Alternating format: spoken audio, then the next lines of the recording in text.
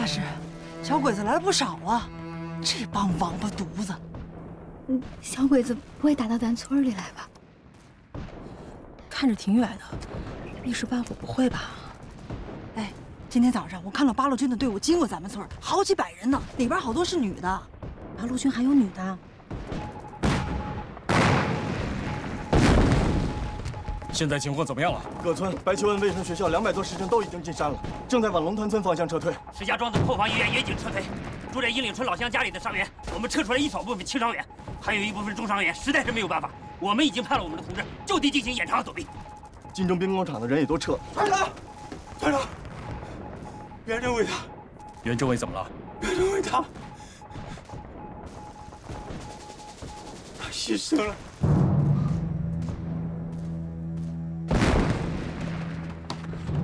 报告团长，师首长命令我们留下守虎部队，阻击敌人，掩护伤病员的撤退。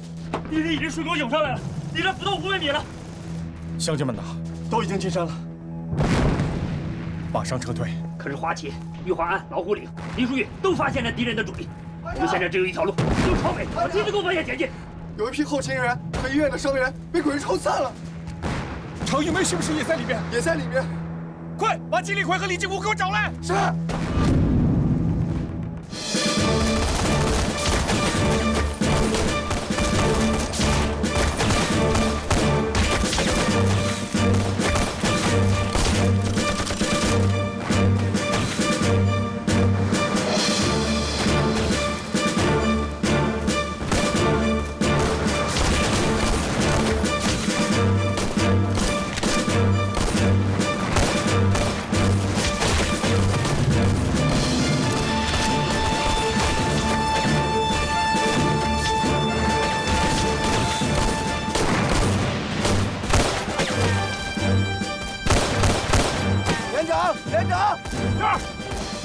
团长让你立刻到指挥部一趟。什么事儿？我也不清楚。杨志，想办法拖住鬼子，给老百姓赢取撤退时间，听明白没有？好。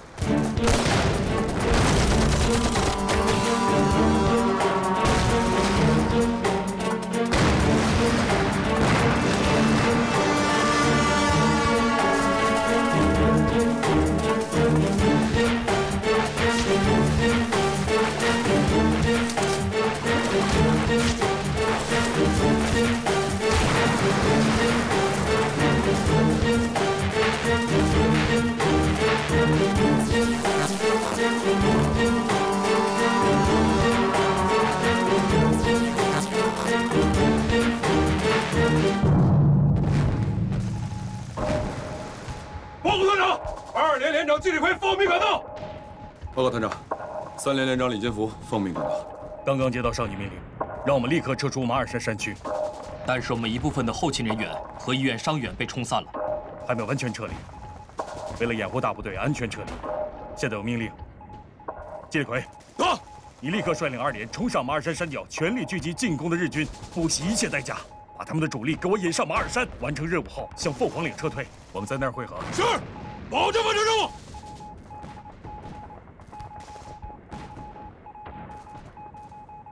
金福啊，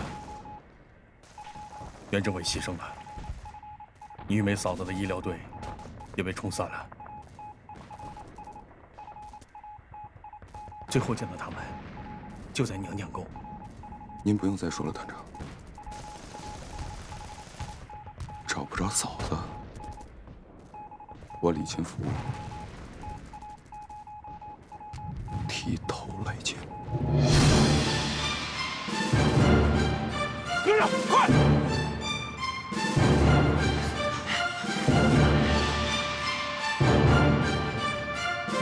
跟上！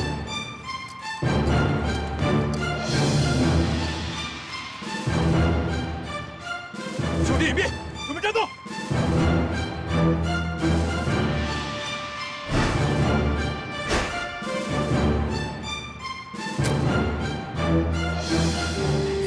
打！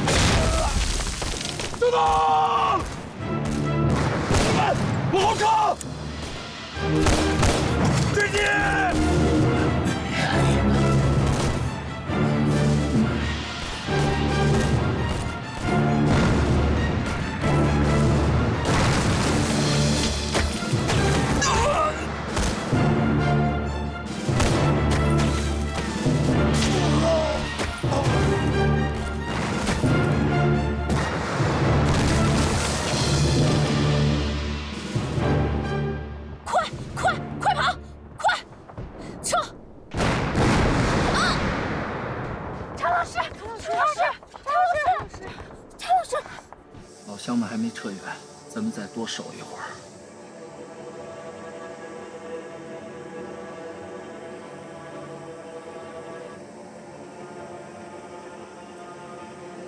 都精神点啊！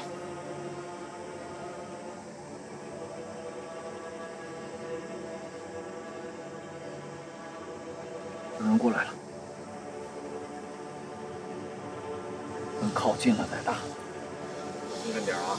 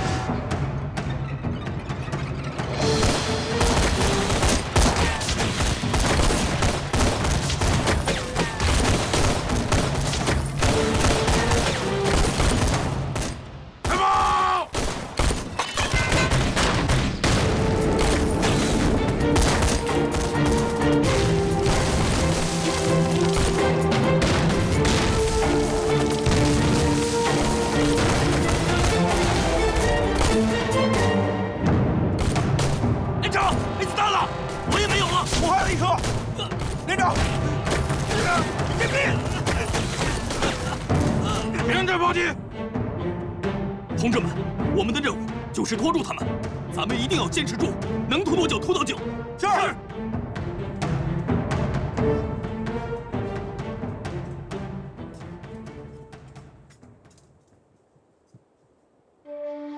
听听长官，半路的已经被我困在山上了，他们没有补给了，弹药应该也不多了。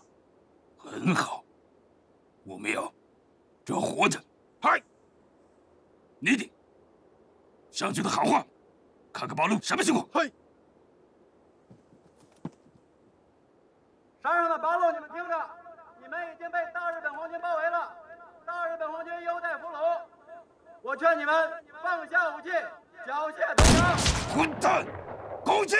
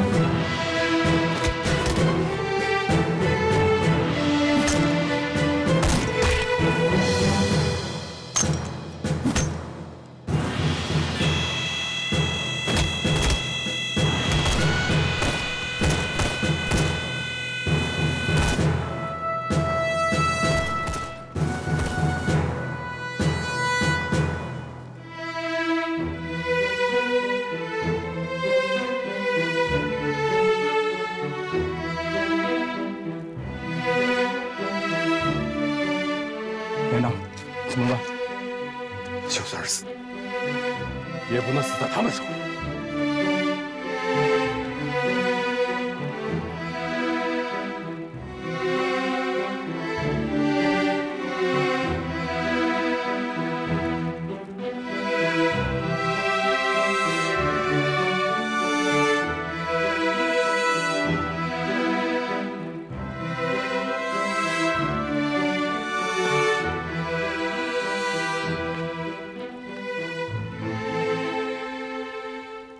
别怕，跟着我，我先走。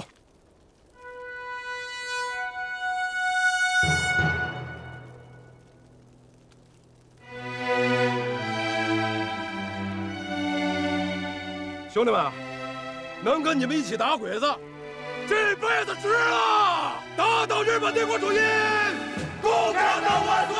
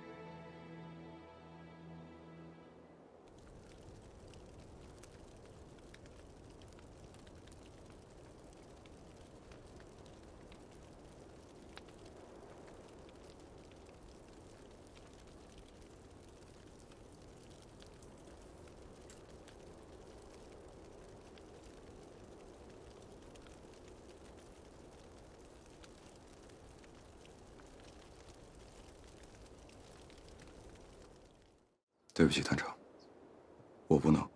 你忘了我怎么跟你交代的？你怎么还有脸来见我？袁政委是参加过长征的老红军，他兄弟5个全部死在了敌人的枪口下。现在他的新婚妻子常玉梅生死不明，他肚子里还怀着孩子，那可是袁政委唯一的骨血呀！你怎么让我对袁政委的在天之灵交代？你给我站住！你去哪儿？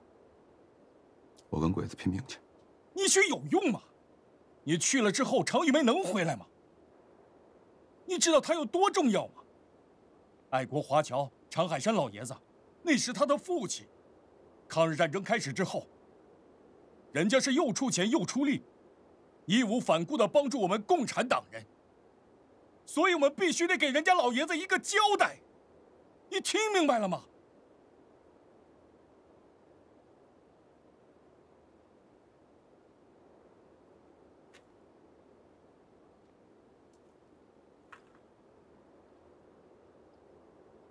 对不起，团长，我明白了。李金福，你给我听着，我给你一个班，一定把常玉梅给我找到，活要见人，死要见尸，保证完成任务。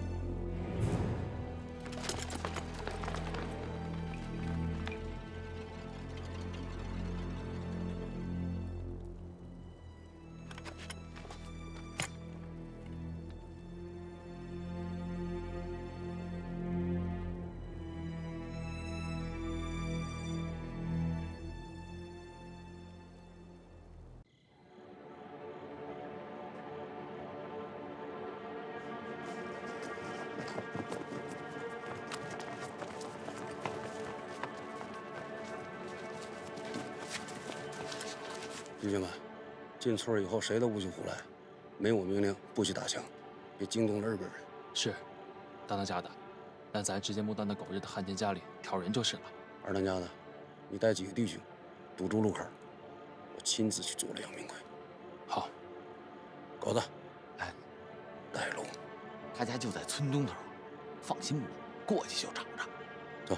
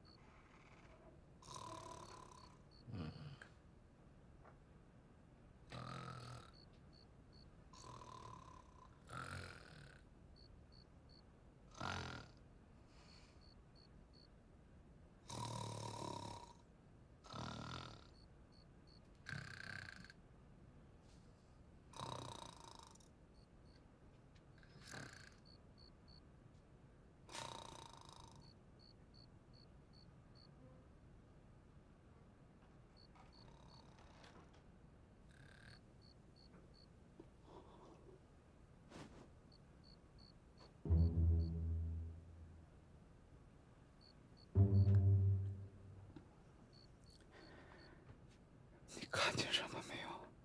没看正眼。什么人？不知道。八路。说不好。冲我们来的。不行，可能是明奎。怎么办？你出去看看。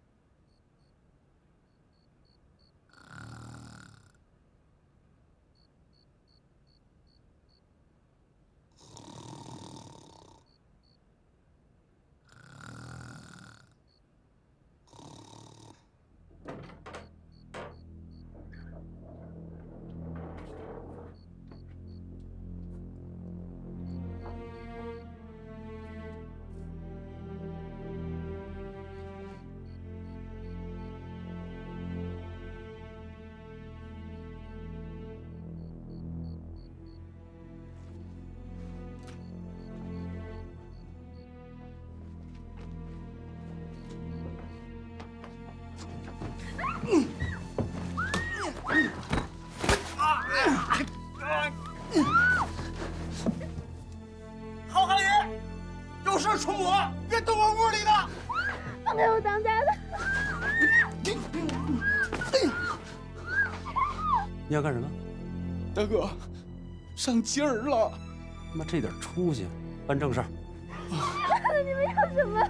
你们要钱还是要粮？你们要钱要粮我都给。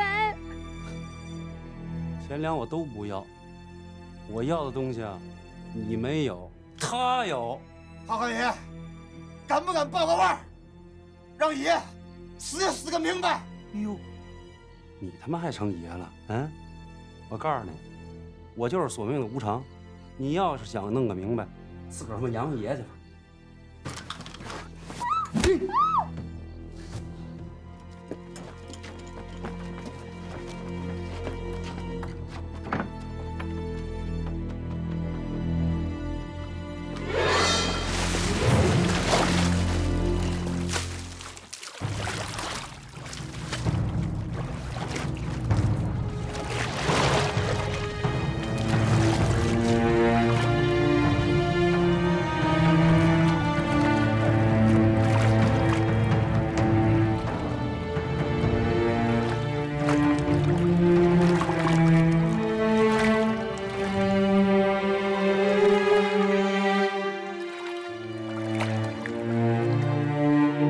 栓子，这仇哥给你报了。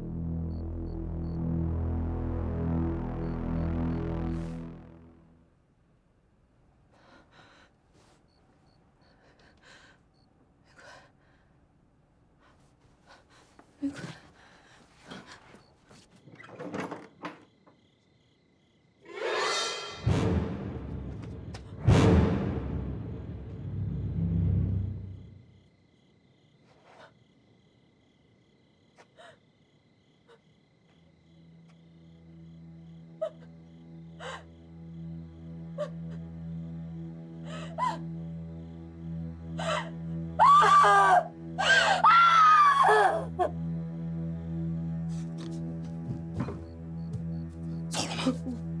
这你别走，走。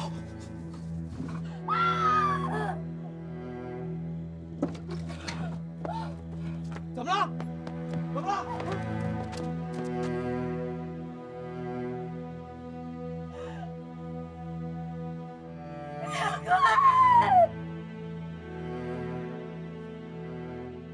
难道是八路军干掉了杨明奎？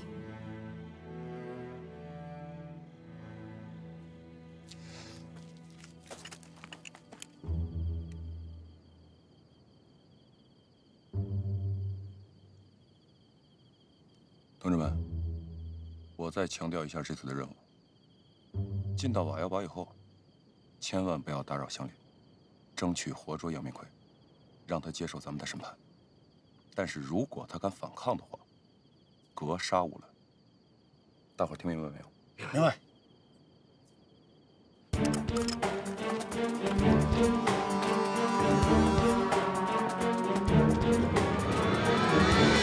任，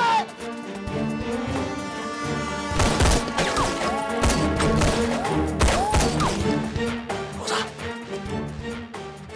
什么人？我哪知道啊？你这小鬼子，你呀，这两天留村里头，打听动静，有什么事儿啊，回山里报告。哇，别呀哥，就是你怎么着还不愿意了？少他娘的废话！我靠，范监，奶奶的！有事赶紧回山里报告，听到没有？小好吧。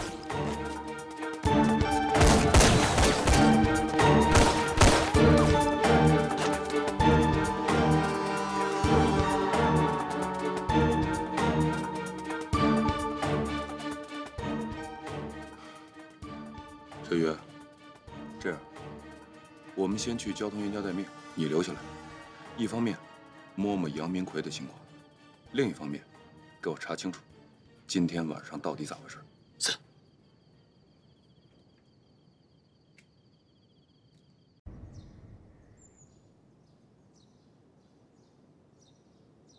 刘姑娘，你先请。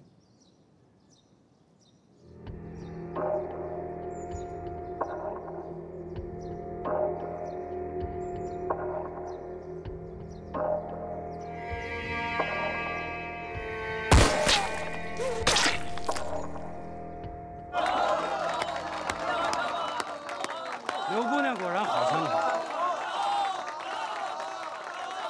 好什么呀好啊？你没见过枪法好的呀？咱大当家的那枪法才叫好呢。什么叫百步穿杨？什么叫百发百中啊？你们不知道吧？待会儿让大当家的给你们露一手。哎，啊，狗子，哎，来，看着点去。上山这么久，你也没表现过，给你回机会。站直了。哎，冲着嫂子。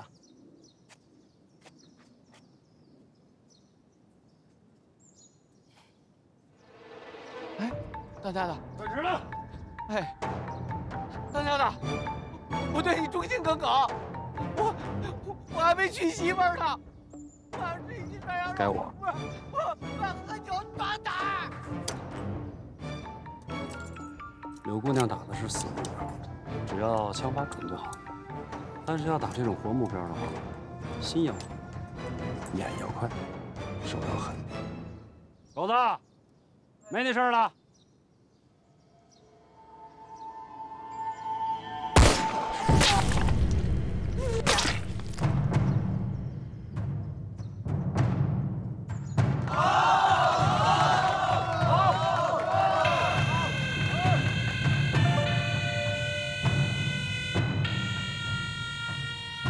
怎么样？是我赢了吧？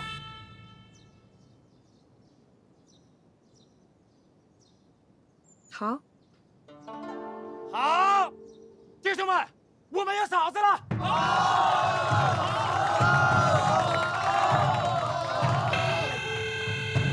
二当家的，备200大洋给你嫂子家送去。是，大哥，嫂子，我这就去办。哎，大当家的，我忠心耿耿，我也能办。行，你去吧。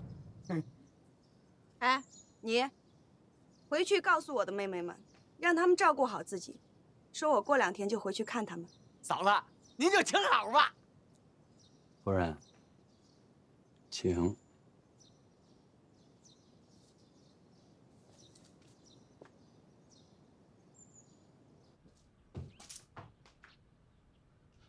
狗子，这里是200块大洋，你给我送到十里铺，一定要亲手交给大嫂子的妹妹。记住了，这钱要是少了一个子儿，回来我弄死你。得嘞，您就放心吧啊！给我记住，快去快回，路上可别给我耽搁了，今晚必须赶回来。您就放心吧。 谁不知道我杨狗子是有名的飞毛腿啊？我到了那儿我就回来啊！我还得喝大当家的一碗喜酒呢。二当家的，放心吧。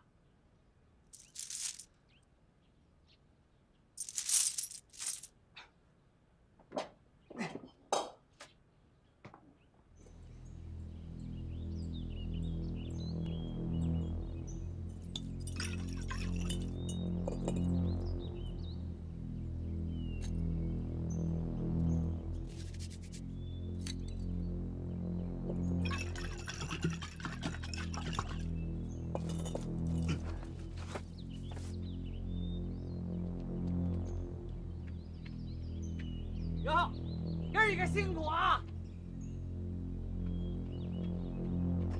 哎，狗子上哪儿去？哎，当家的让我给少奶奶家送点东西，你说咱能不去吗？酒是哪儿来的？今天是大喜的日子，这当家的赏的，兄弟，这可是上等的女儿红。你说我狗子什么时候忘了哥儿几个了啊？哎，我快去快回，回来咱一块儿喝，好吧？ 快，接上！哎，兄弟，啊，你可别给我偷喝了。肯定不会的，放心吧。哎，规矩。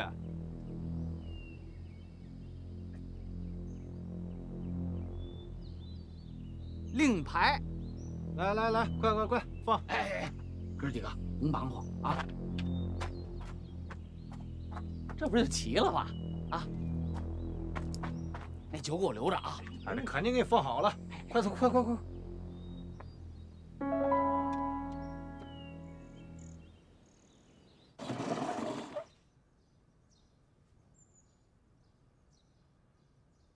什么意思？送你一件礼物，打开看看。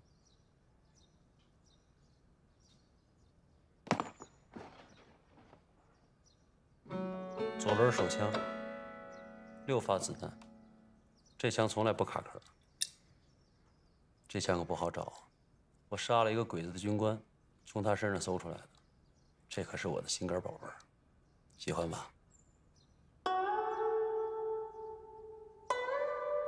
你就不怕我用你的心肝宝贝崩了你？你不会。你怎么知道？ 你舍不得。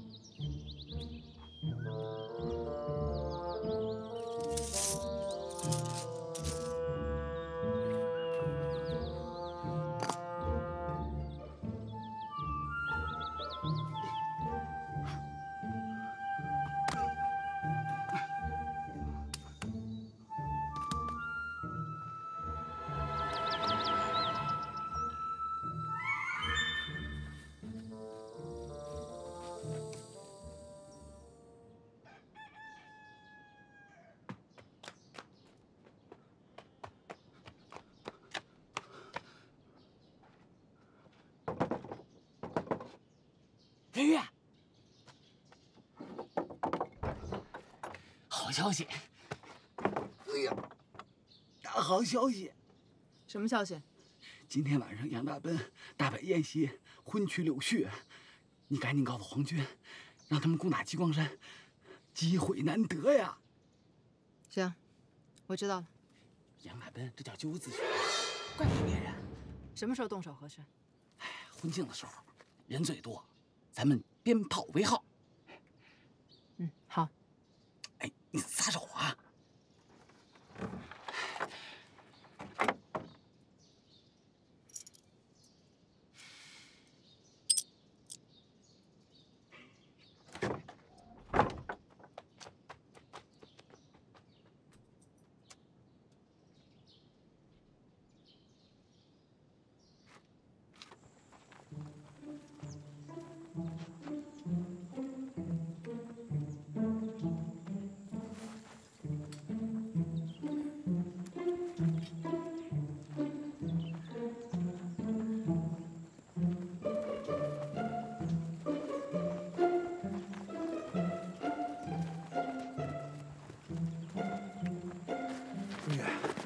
两口子这东西说话靠谱吗？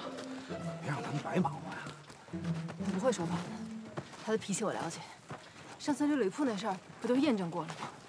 肯定没问题。杀人的！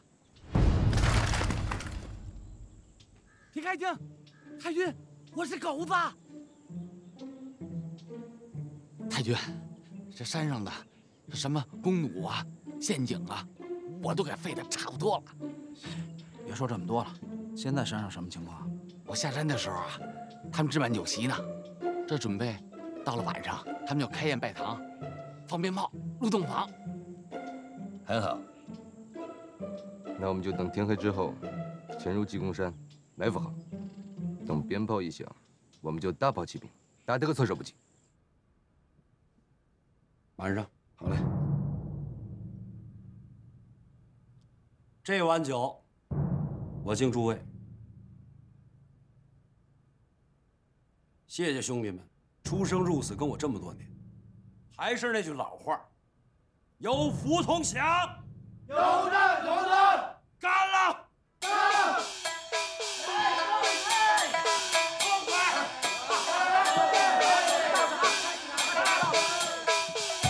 马上啊！大当家的发话，吃饱了喝足了啊！门口的鞭炮准备好了吗？好。好嘞，一会儿听我的口令放鞭炮啊！好。大哥，拿着，来，干上，干上！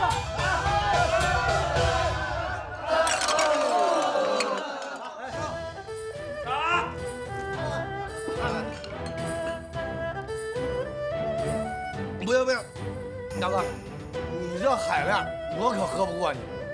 可是你要是这么一碗对一碗的这么喝，我可不服你。今儿是你大喜的日子，怎么你不也得来仨呀？没问题。拉倒吧你！这大哥晚上有正经事要办呢，回头喝多了上不了炕，嫂子一脚给踹出来，就问你啊？说啥呢你？别瞎起哄啊！哥，你说的是这春宵一刻值千金呐，大哥。弟兄们可都盼着你和嫂子早点给我们生个小当家的，这可不能耽误啊！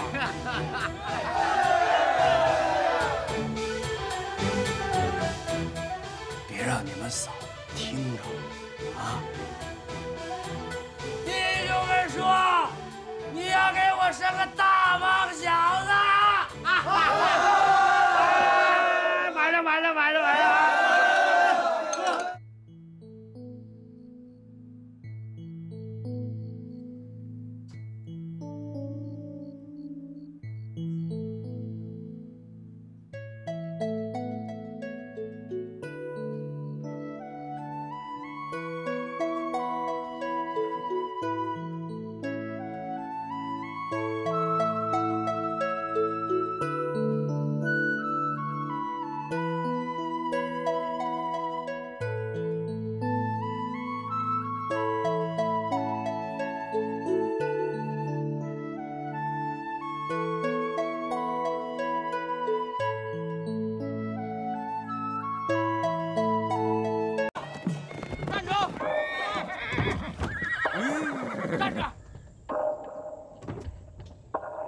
轿子和人就送到这儿吧。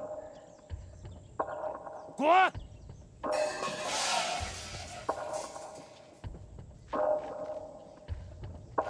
你个大胆的！滚！土匪动手了，出去！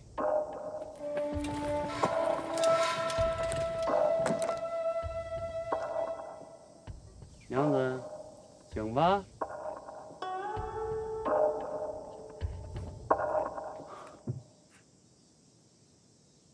你谁呀？鸡公山的杨大辈儿。土匪。土匪。你接我干啥？想请你回去做压寨夫人。做梦的吧你！滚！哎，这下行。大哥，鬼子来了！快走！落到小鬼的手里你就惨了！我告诉你啊！不走，快走！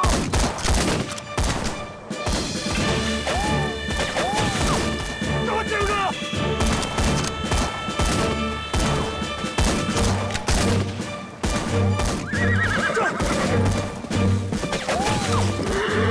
把手给我！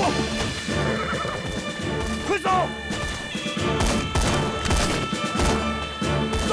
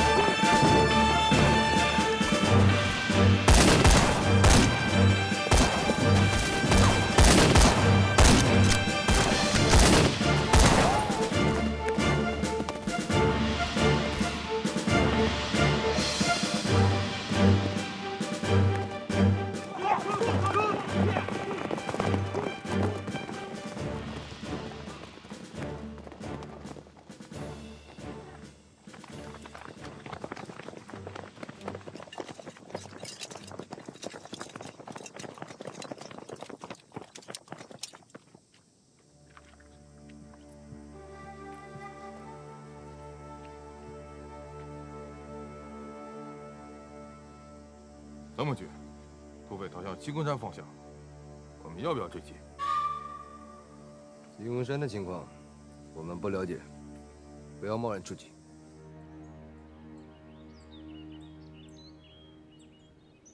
兄弟们，都抓紧了啊！大当家可等着拜堂入洞房呢。好嘞。二当家的，你也出去。不，大哥，让我留下来吧。这娘们她……是。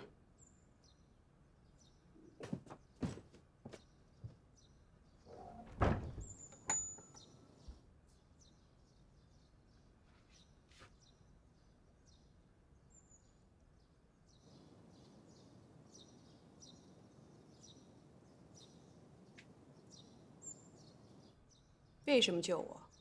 好看。还有呢？美。还有呢？耐看。还有呢？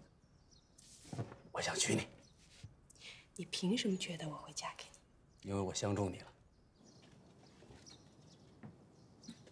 二当家，听啥呢？不是还没洞房呢吗？现在订房是不是早了点啊？你懂啥呀？你老实听着。你相中我，我就要嫁给你呀！你以为你是谁呀？皇帝老子啊！今儿就是皇帝老子想娶你，我也照抢不误。因为你柳絮姑娘，只有我杨大奔儿才配娶你。刘姑娘，其实咱俩呀，也算老相识了。有一年，我的弟兄下山做买卖，说被十里铺一个武功高强、枪法极好的女人给伤了。我带着我这帮弟兄下山到十里铺去找你寻仇。我一看到你，我这脑子当时嗡的一下，你猜怎么着？我喜欢上你了。于是我就发誓，我一定要娶到你。回到山里头啊，我是日不能食，夜不能寐，整整折腾了我3天3夜。我找来媒人好几次想去找你提亲，可是我没敢，因为我是土匪，我怕你嫌弃我这身份。我等啊等啊等，好几年都过去了，直到今年，你马上要出嫁了。我知道，不能再等了，再等下去，我这一辈子幸福就交代了。现在好了，你坐在我面前了，谁也不能把你夺了去。相信我，我会照顾你一辈子。嫁给我，将是你这一生做出的最正确选择。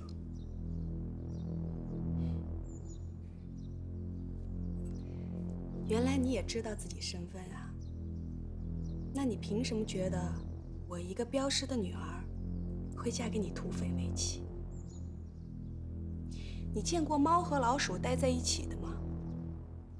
你们这些土匪，平时打家劫舍、抢男霸女，在我眼里，你们根本就不是人，是披着人皮的畜生。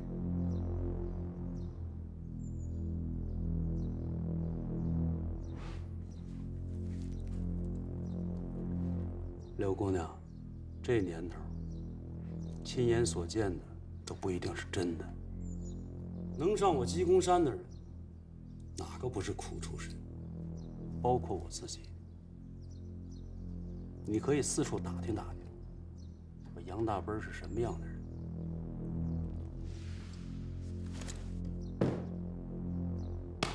这个，还有这个。还有这个，都是从鬼的身上扒下来。我从来没做过伤天害理的事情。上我对得起天，下我对得起地，对得起我自己的良心，对得起生我养我的爹娘。就凭这点，我配得上你。给句痛快话，嫁还是不嫁？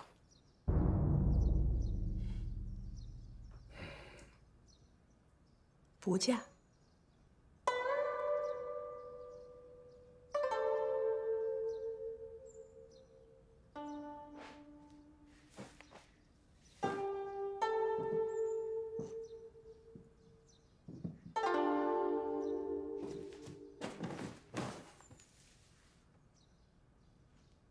哎呀，娶个媳妇真难呐。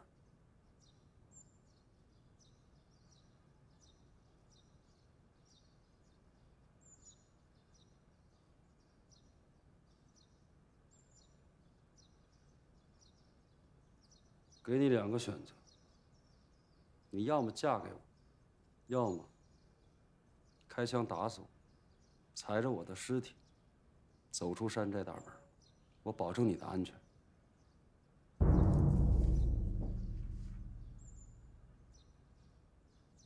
你以为我不敢吗？你敢？凭我这么多年对你的观察，你柳姑娘没什么不敢的。可是我要跟你赌一局，我如果不赌的话，恐怕我一点机会都没有。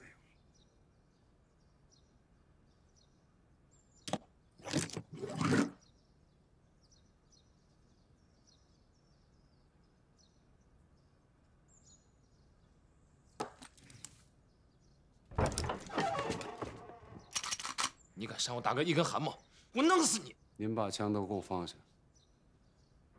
二当家的，这是我跟柳姑娘之间的事情。她打死我，我心甘情愿。听好了，我死之后你当家，但是要答应我一条，不许伤害柳姑娘。大哥，你滚！杨大奔，你真的不怕死？怕。但是能死在自己喜欢人的手里，我不觉得是件吃亏的事儿。你为什么要这样做？因为我喜欢你，我想让柳絮做我的老婆。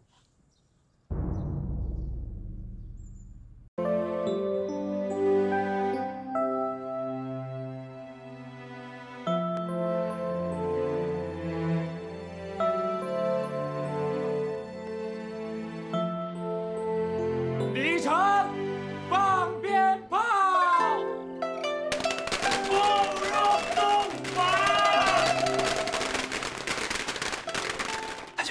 老乡了，咱们是不是该动手了？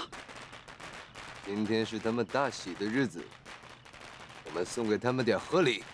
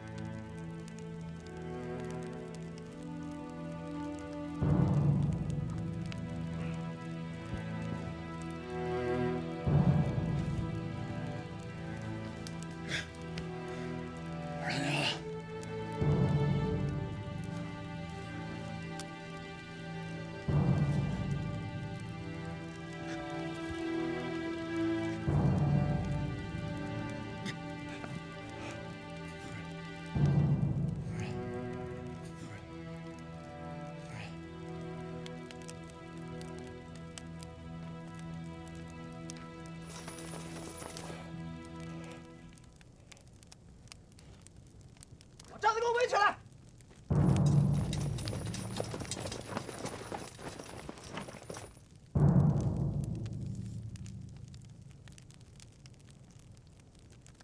是小鬼子来了，咱俩这夫妻算做到头了。你要是能活着出去，去挖药堡找我娘。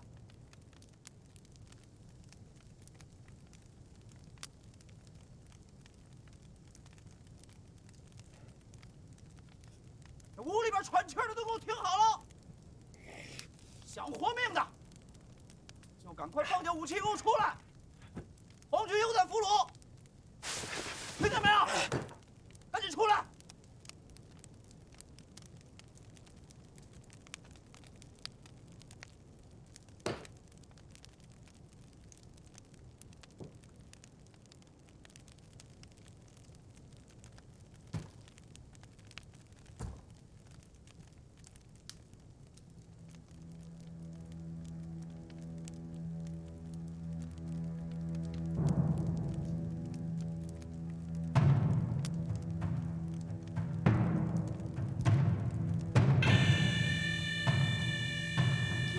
从乡，有难同当，哥哥这就来找你们。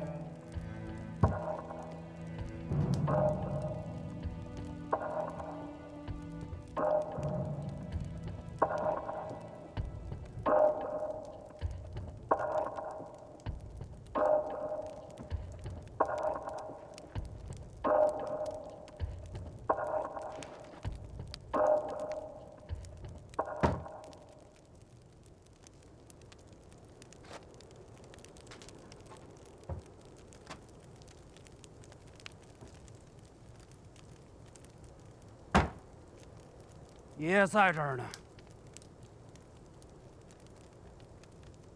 话说老林公父子率兵杀入敌人方阵，见人9匹，见马9次。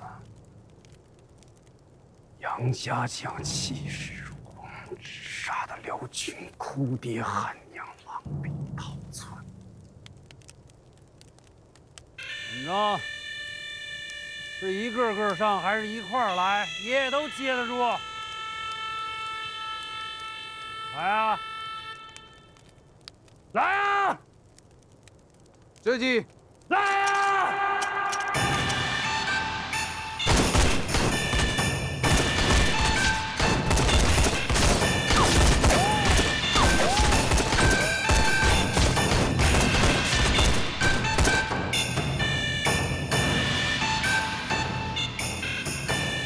这就是给你爷爷挠挠痒痒。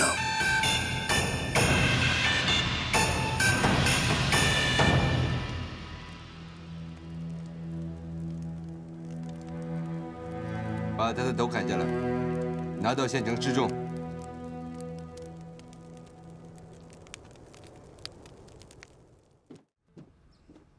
太君，皇协军特务队队长汪29前来报道。29军，我们来归拢一下攻打鸡公山的战果，我好向野田大队长汇报。太君，我正想跟您汇报这事儿呢。我们消灭土匪多少人？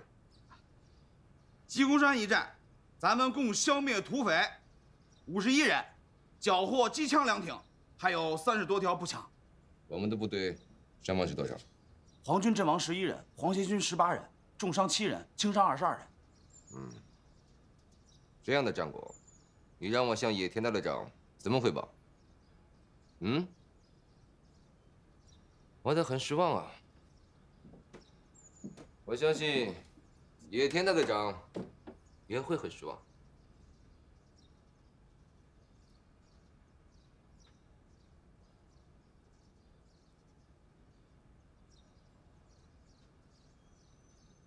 鸡公山一战，皇军阵亡，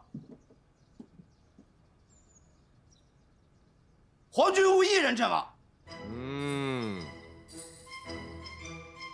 皇协军阵亡11人，很好。皇军共消灭八路军游击队159人，很好。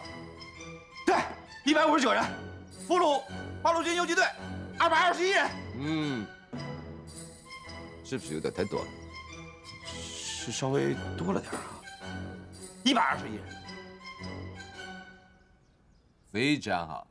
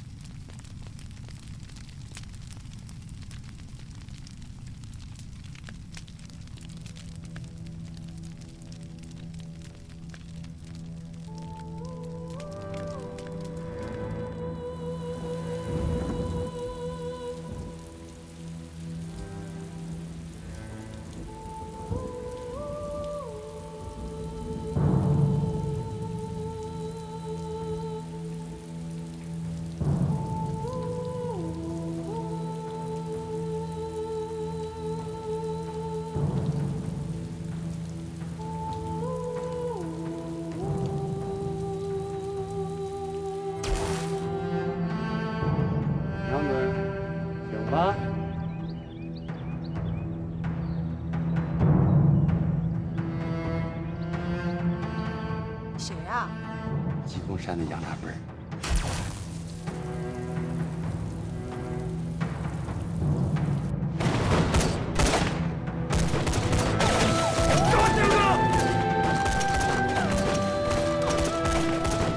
把手给我！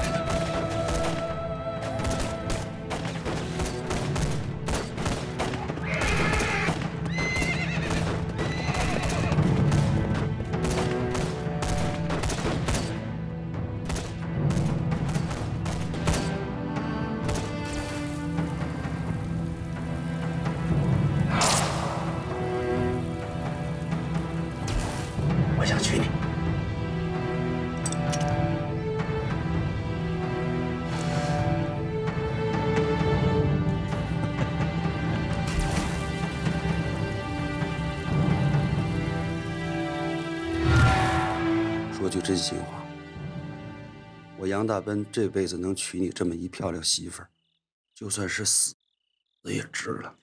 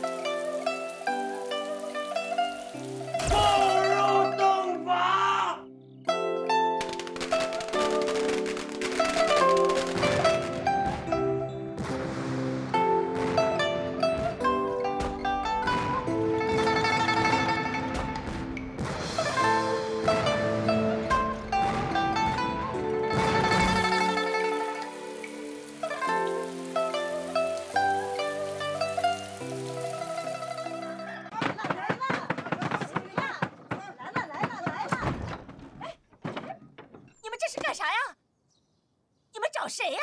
哎，你们干嘛？干嘛呀？干啥呀？找谁？就找你。找我？我不认识你吧？出去！你敢说你不认得我？我就是姚高大的儿子。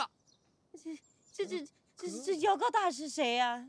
就是前2天去十里铺迎娶你的我们家老爷。哎，兄弟，你认错人了吧？她是我们家嫂子。说吧，什么意思？我是来带你回家的。我们家为了娶你花了大价钱，你跑了没2天，我爹就被你气死了。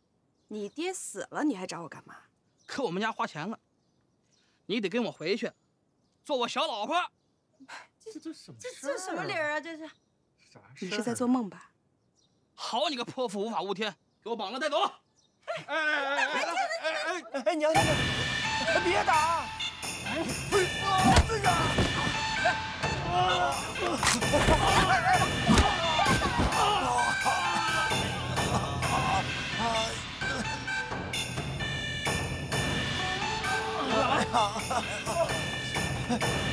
你等着！站住！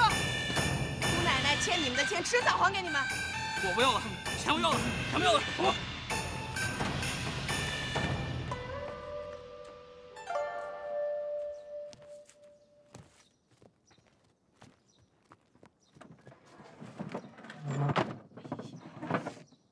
呀，孩子啊，这些人咱可惹不起啊。没事，娘，他们不敢回来了。放心吧，以后有我在，没人敢欺负你俩。走，回屋。哎，娘，慢点啊。二笨，白天你可都看见了啊？这丫头真凶啊，真没看出来她这么厉害。这俩大小伙子一眨眼就被她打倒了呀。娘，她说的没错的，我哥那么厉害，能抢他的花轿做压寨夫人，那肯定有几把刷子的。咱们把他留在家里吧，以后啊就没人敢欺负咱们娘俩了。他发起脾气来欺负咱娘俩咋办呢？对呀。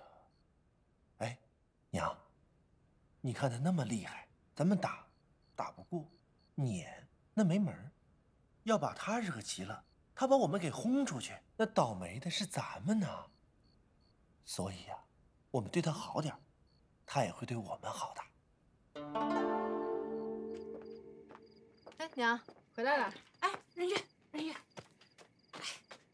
我跟你说个怪事儿，咱们村又多了一个小寡妇。谁家呀？最近没听说谁家死男人了呀？嗨，杨大奔家呀。哎，不知道从哪儿来一个闺女，硬说是大奔的媳妇儿，赖在他们家就不走了。哎，咋了？没事，我就是觉得。这男人死了，还能多出一个媳妇儿来，也真是怪事啊！可不是嘛，嗨，谁知道是不是真是大奔的媳妇儿啊？不过啊，我听说呀，这闺女可厉害了。她原来许配那个没拜堂的老头，带了2个大小伙子来抓她，她一拳一个，就把那些大汉都打走了。你说他厉害不厉害呀？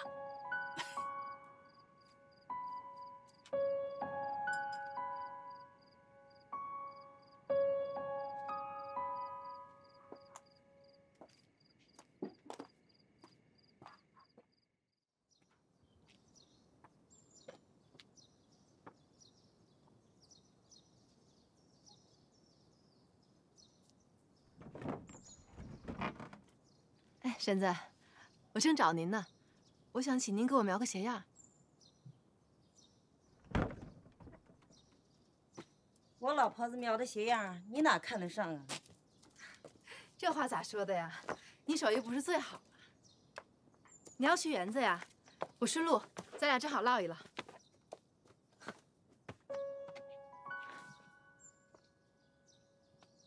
婶子，有些事儿，您可能有误会。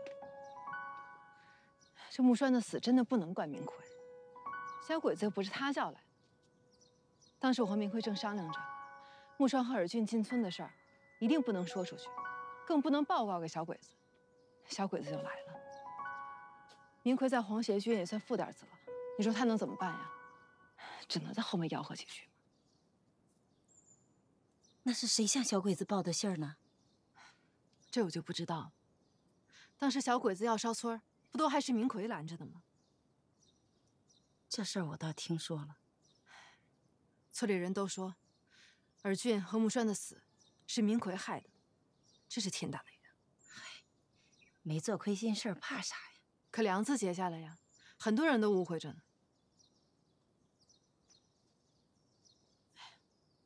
不说这些，我听说您家来客了。啥客呀？是大奔的媳妇儿。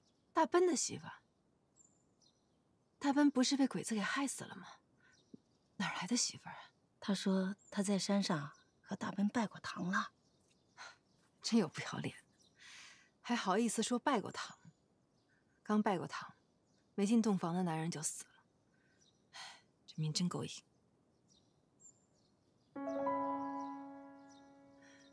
婶子，咱一家人不说两家话。您家的那个女的，是个丧门星。我听说她在家的时候，就把爹娘给磕死了。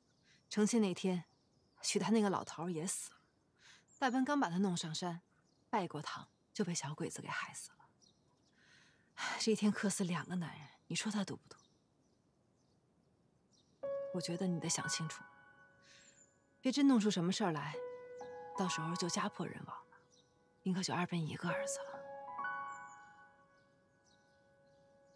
明奎家的，你说的这都是真的？我哪能骗你？不信你去问问，村里人全都传开了。像这样的事儿，谁能当面跟您说呀？也就是我也是为了您好。你要是不信，那就当我什么都没说。我就是怕，真要出了什么大事儿，你后悔就来不及了。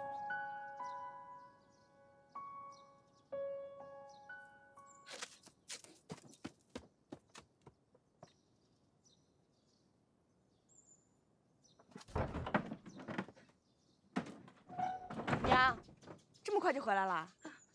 二伯，哎，娘，咋了？啊，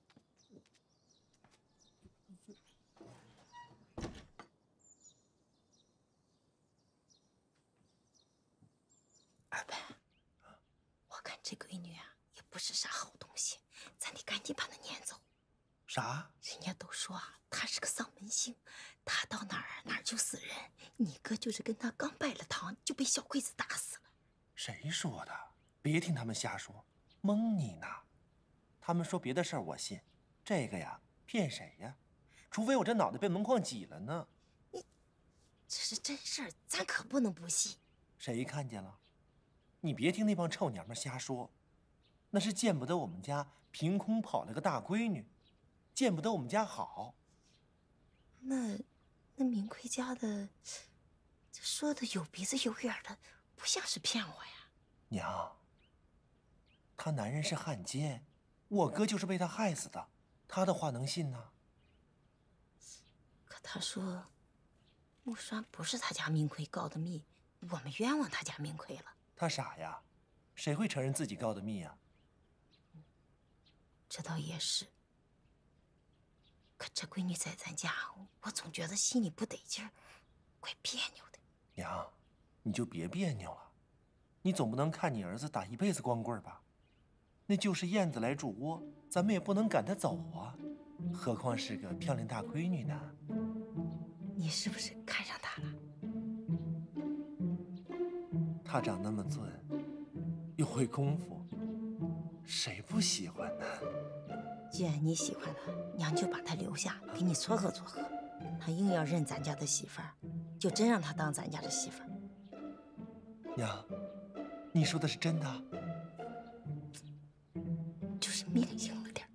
不怕，不怕，俺不怕他命硬。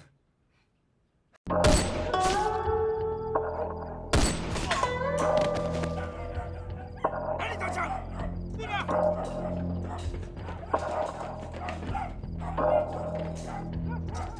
哪里打枪？哎，在那边，那边。啊，那边，快，快！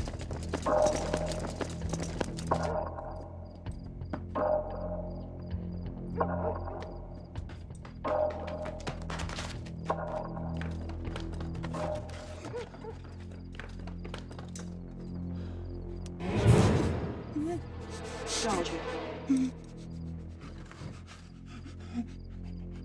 数100个数再回头。上上上。1、2、3、4、5、6、7、8。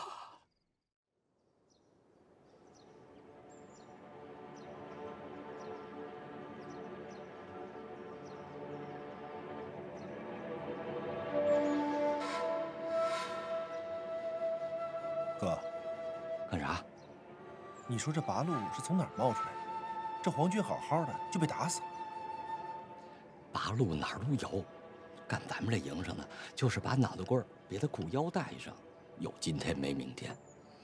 哎，哥，你看，哎，你看那个，行，闭嘴。昨天晚上在大黄庄阵亡那2个大日本皇军，你们查的怎么样了？太君，我们把镇上全部查遍了，也没找着凶手。不过弟兄们还在找，一有消息马上向您汇报。皇军不断的遭到暗算，我们要在全乡范围内进行大排查，严加防范。太君，我觉得瓦窑堡嫌疑最大。上次咱们就是在瓦窑堡抓到那2个土八路的，这次他们会不会还藏在瓦窑堡？你的分析是正确的。我们先不要打草惊蛇，先在外围大张旗鼓的搜捕，把土八路逼进瓦窑堡。你给胡润月布置任务，让他严密监视村子里面的动静，一有消息立即向我汇报。这一次，我们还要跟上一次一样，悄悄的，悄悄的，啊？明白。哎，太君，咱们这次行动顺便就把瓦窑堡的男的都抓了呗？不，先抓八路。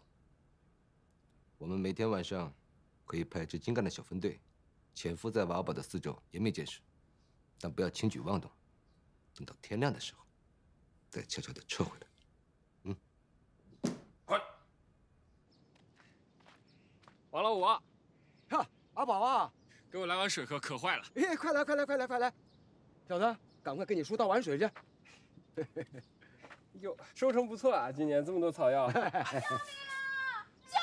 放我下去！这咋回事？有个女的？不是，她是我儿媳妇儿，我花钱买的，她不愿意，老想着跑，就把她搁山洞里了，这样她就跑不了了啊。哦，你们花钱买的呀？啊，他们也收了钱了啊？完事还想跑啊？可不是嘛，是得关起来。刚生完孩子啊，老嚷嚷着去当八路军，八路军，他要跑了，那我不就赔了吗？大哥，救救我！放我下去！我是八路军，救救我！我兄弟，哎呦，这种女人啊，我跟你说，太不要脸了啊！姑娘，人爷俩好不容易把你娶回来，你不好好伺候人家也就罢了，还想着去当八路军，你吓唬谁呢？你这不是找死吗？哎，阿宝兄弟，你忙你的啊，阿宝。哎，这女的你可得好好管教好了，要不以后有的你苦头吃哦。哎，阿宝兄弟，慢走啊！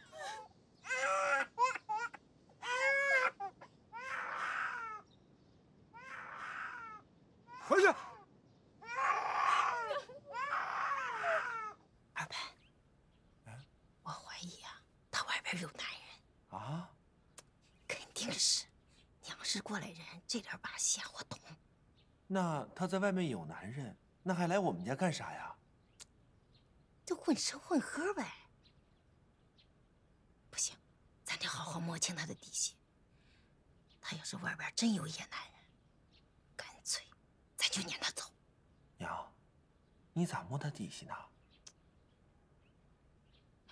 这样，往后啊，咱白天好好盯着他。他要是出去啊，你就跟着他，看看他去干啥。我就不信了，摸不清他的底细。哎，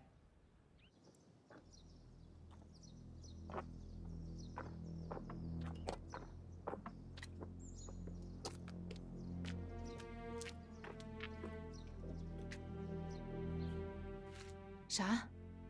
又来八路了？不光来了，昨天晚上在镇子上还打死2个皇军呢。这才消停几天呢，又闹八路？谁说不是呢？他们从哪儿来呀？这我不知道。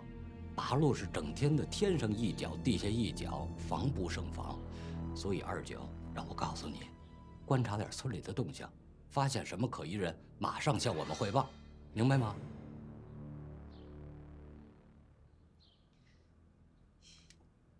想抓人，让他们自己抓去。我可不想再管这些闲事儿。我家明奎命都没了，我现在只想踏踏实实的过日子，可不想再招惹什么是非。行吧，反正该带的话呢，我带到了，那我走了。哎，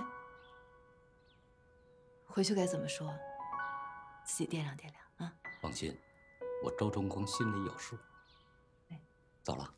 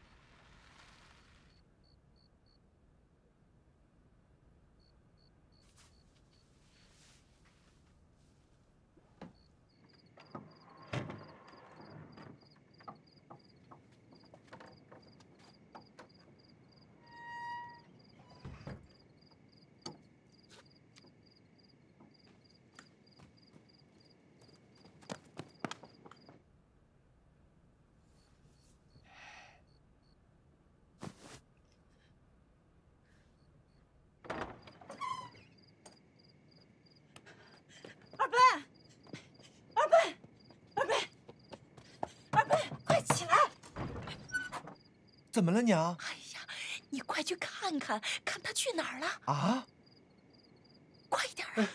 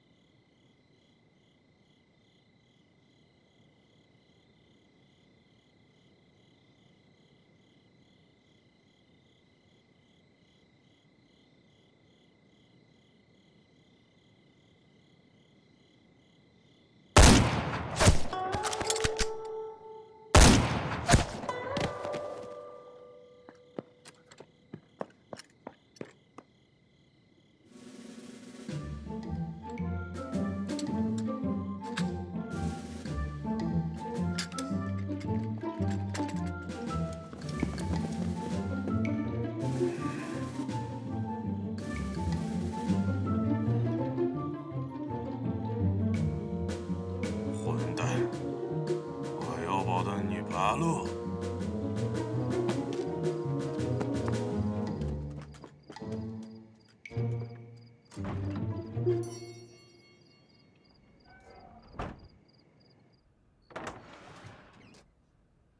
娘，怎么起来了？外面黑咕隆咚的，你去哪儿了？没听见枪响啊？我就这2天这身子我特别难受，我就出去活动了活动。外面打枪是怎么回事啊？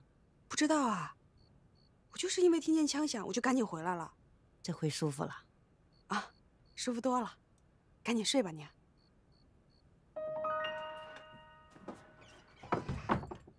混蛋！全球废物！大日本军的脸面都让你们给丢光了！